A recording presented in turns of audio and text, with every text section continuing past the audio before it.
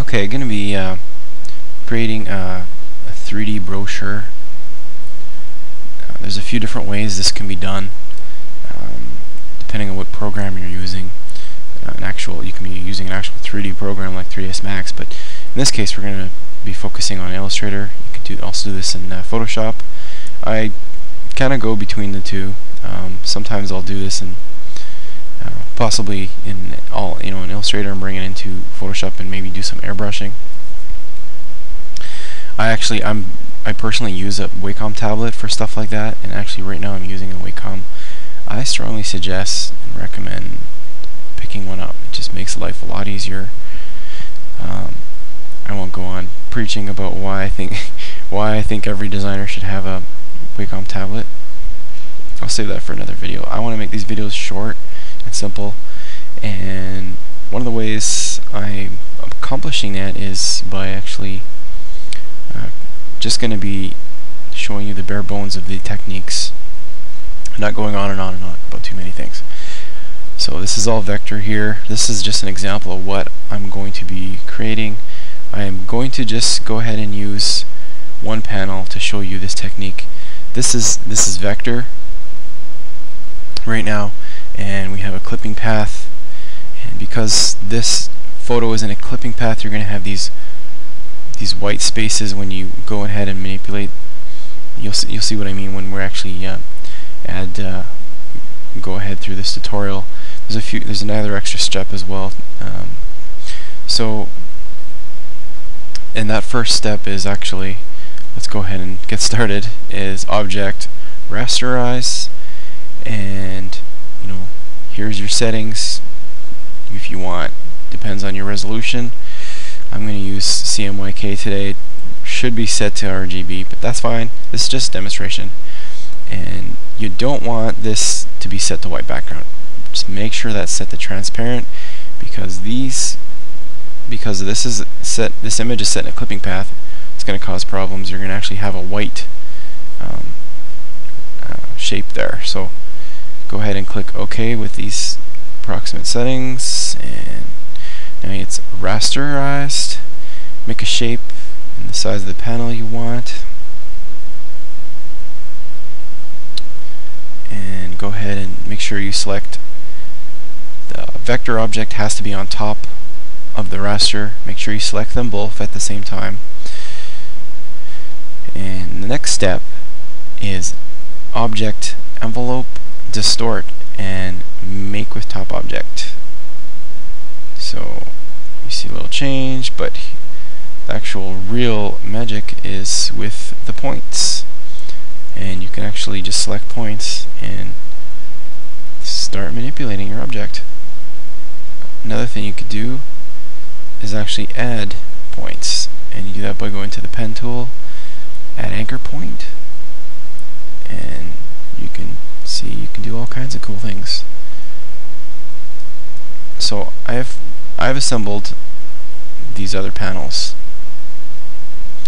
and when you're doing this, you start assembling, make sure you have some kind of reference. Maybe draw some sketches, or fold some paper to see how a paper folds. You don't want to just start doing stuff like this without planning it. I've done it. I'm guilty of it. So there's stuff in my portfolio that I've just started. I just went ahead and eyeballed it, but I don't recommend that. Really, you can tell the difference. Okay, so you get the point here with that. The next thing I like to do is, this is a cool trick that you might not have known. You need the transparency palette, and if you don't see the whole thing expanded, just make sure you double click on that. Click on this gray area. Make sure you're selecting the object that you want to edit. Well, let me back up for a minute. I actually have to duplicate this first, and manipulate that and put it in this place.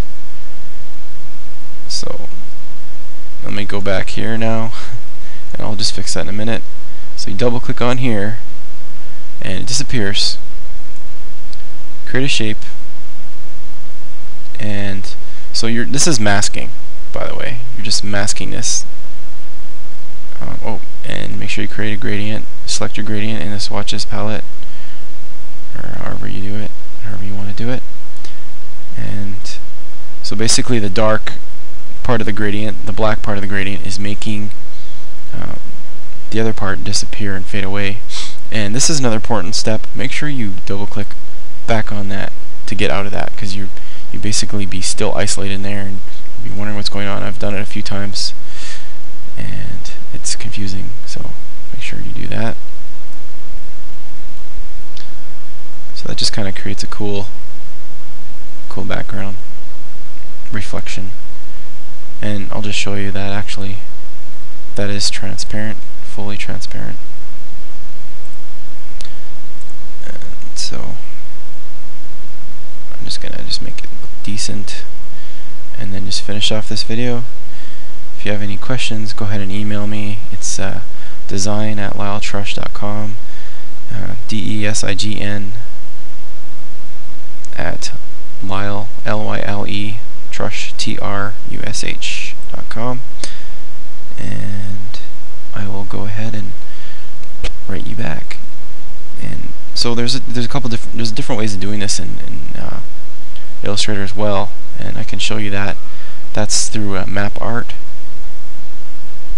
But if you I prefer this method because you get so much dynamic control and flexibility with the curving and everything. It's just great. It's I'm just piddling around here while I'm talking. It's hard to usually don't talk while I'm designing, but you get kind of the idea. You can actually go back into this gradient if you don't like what's going on and just manipulate that. Even just moving the object is fine. Actually, I'll use a gradient. And I'm making this video long for nothing by doing this.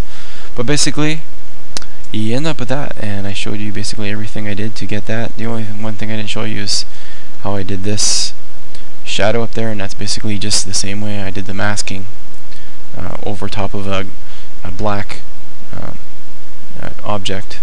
And so I just created that blending effect right through. So that's kind of cool. You can even there's other ways of doing it. And thanks a lot.